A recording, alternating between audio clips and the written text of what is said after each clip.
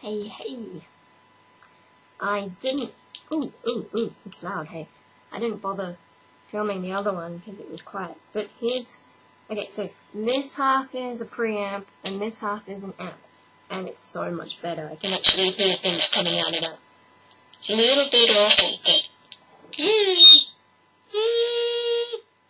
At least you can hear things. Sort of. Something might be a bit loose now, but whatever. It's probably more useful as a instrument than anything else.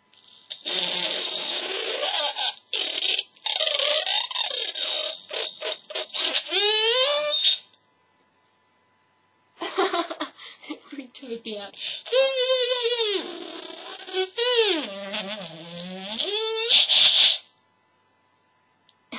No. Hey, Molly! You're freaking out, Molly!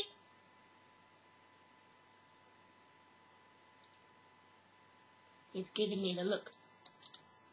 Hey, Molly! Come here, babe. Come here, Molly. Come here. Hello. What's this? Yeah, look. It's a speaker. Molly. Hey, Molly. No, he's not interested. He just wants hugs, don't you? Hey, you suck. Come here. Oh no, he ran away. Well, that's sad. Okay. Well, I have a slightly loud radio, but some of these connections are a bit dodgy. So I can change the volume of that. But it doesn't really get much louder when I turn it all the way up. And then these bits, to tune into a station, it's really dodgy.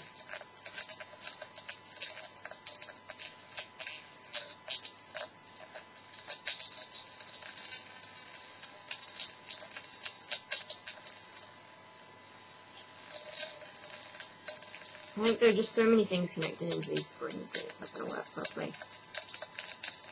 Because there's connections loose somewhere. Probably everywhere. It's just how it is.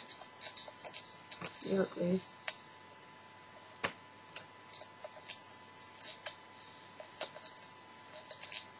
What else is loose? And then I think if I use that as a bit of an antenna, I can move this around. That's a weird channel. So that's speech, but you can't make it out.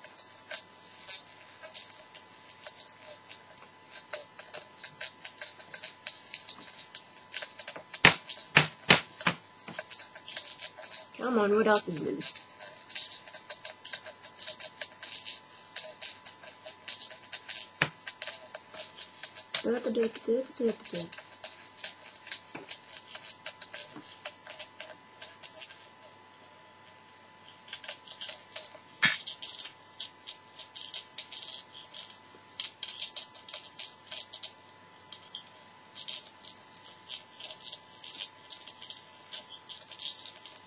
I don't know, the other radio works heaps better than this one.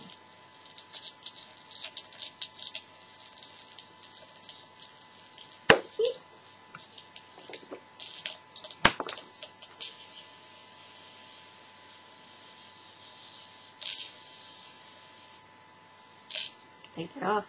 That does nothing.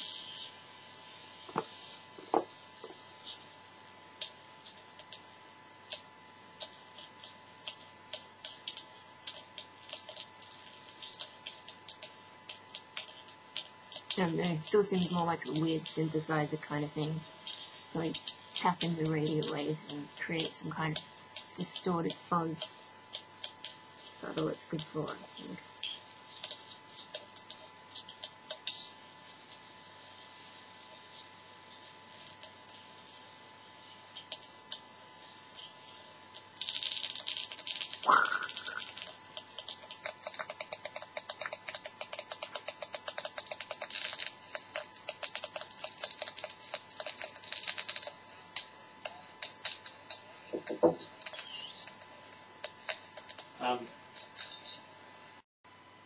Okay, this one's a bit hard to see.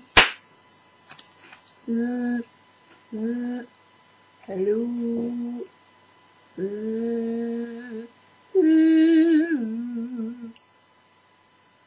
Yeah.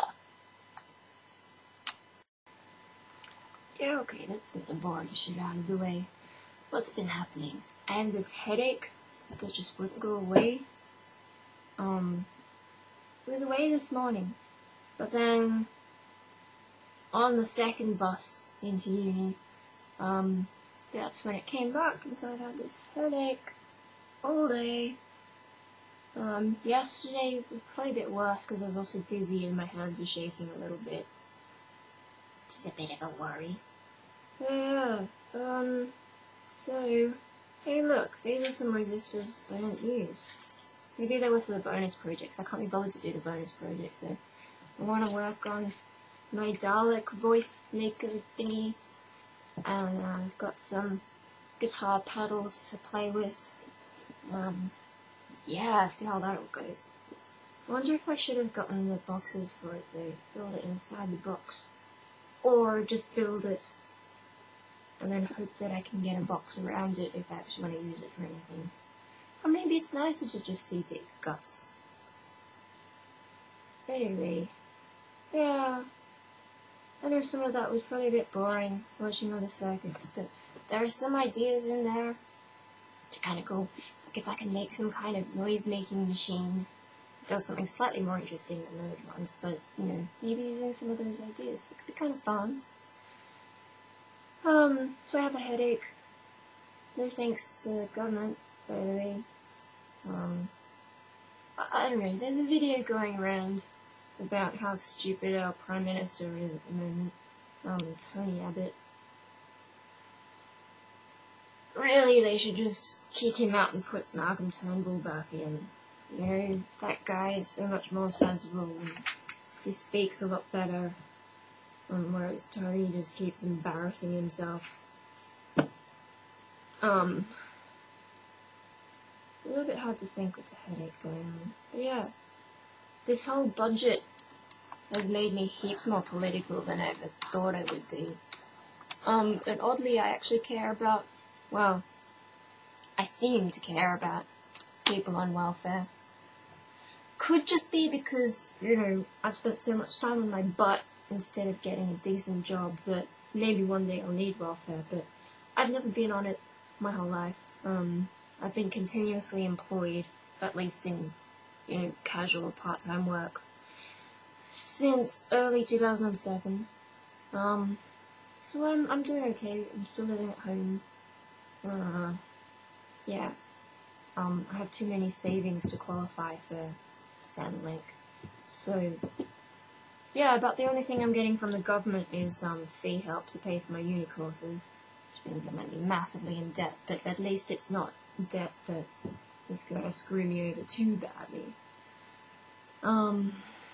Still, the chances of me paying it back are pretty low, especially if the interest rate goes up for it, and apparently banks do look at your government debt before they'll give you a loan, so good luck to me doing any of that, but I don't really have any big ambitions to move out anytime soon. Quite comfy here, apart from all my stuff being thrown on the floor in this one little room. It'd be nice to have some more space, but, you know, money. This electronic stuff, I'm getting pretty into it. It's interesting. Maybe I could make a career out of that. It'd pay more better than studio work. I'm doing an internship in studio work. I don't know what I've mentioned, but yeah, I'm doing an internship and it's been alright, but I don't know that I'm cut out for it. I think the electronic side of audio, the mathematical side of audio, I'm just better at that stuff than the creative things. I do have a creative side to me, but it's a lot less successful and a lot less dominant, I think. And I'm studying so much and working and doing the internship that I don't really have time to be creative at the moment.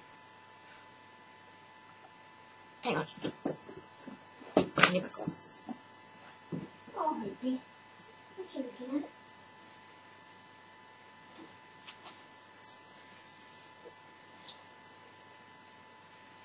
at? Reading this book at the moment, The People You Are.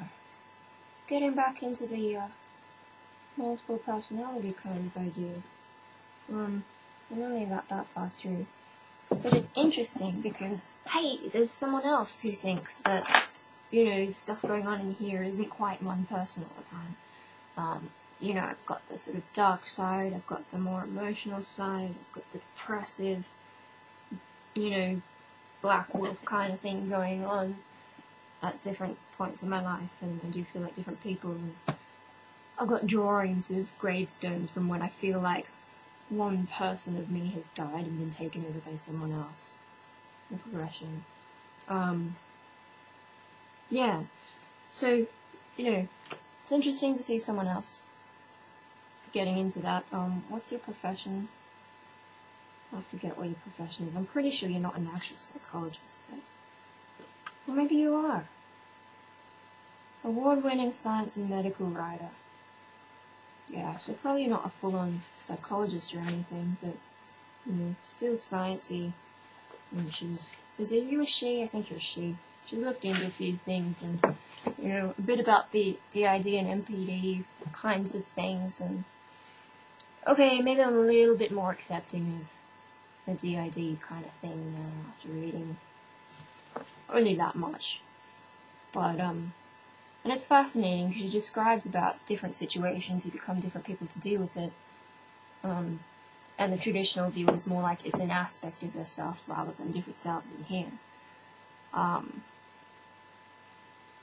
Which, I think there is some argument to say that, you know, there are different persons. I was talking to a friend and she was saying that, when she's performing, it's like she's not there, and she doesn't really remember much of what happens on stage. And that just made me think of this book, which I'll lend to her at some stage, but, you know, it's sort of like becoming a different person when you're on stage. And then also, when she's around certain people, she's noticed that she gets real aggro and stuff. But only around those other people, oh boy, she's the sweetest girl.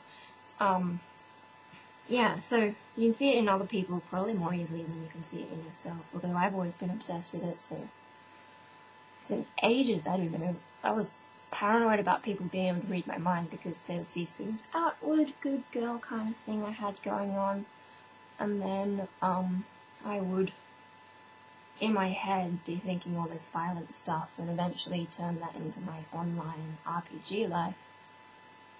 And then as I've grown older, I've started doing more crazy stuff like this instead of being the conservative little Catholic girl I was supposed to be. At the moment, I feel pretty whole, though. I'm not having as many of those inner conflicts. I kind of thought this would trigger it a bit more. So far, not getting much of it. She has exercises in the second half of the book, apparently, to, you know, get in touch with your other selves.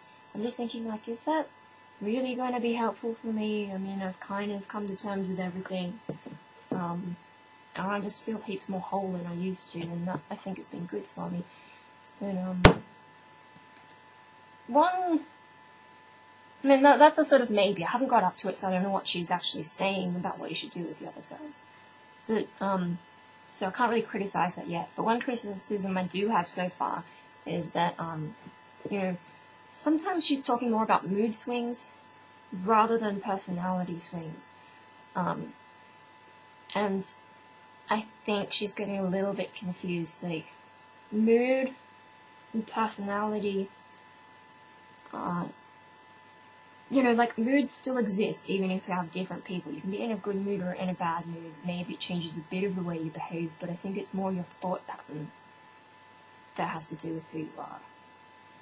I don't know yet. I should have bookmarked it. I don't really mean to go on and rant. I was just, like, editing those electronic videos together. I was like, wow, this is pretty boring. I don't know who's gonna watch this. Maybe I should say something spice it up. But, still have this headache, and it's hard to think of things to say and be coherent, so, yeah, I think I'm gonna go to bed, and I have a choice. I can read some more of this, or I can read some electronics. Electronics is the stuff I should probably be reading since I'm studying it at the moment. And class today was a bit confusing. I had a massage today. It was amazing. I thought I couldn't move at the end of it. And then I got up and then suddenly I can move really well. But I could, like, you know, she's so much pressure in there and that's gonna feel sore for a while. And so I have this headache. I'm gonna go to bed. Oh god.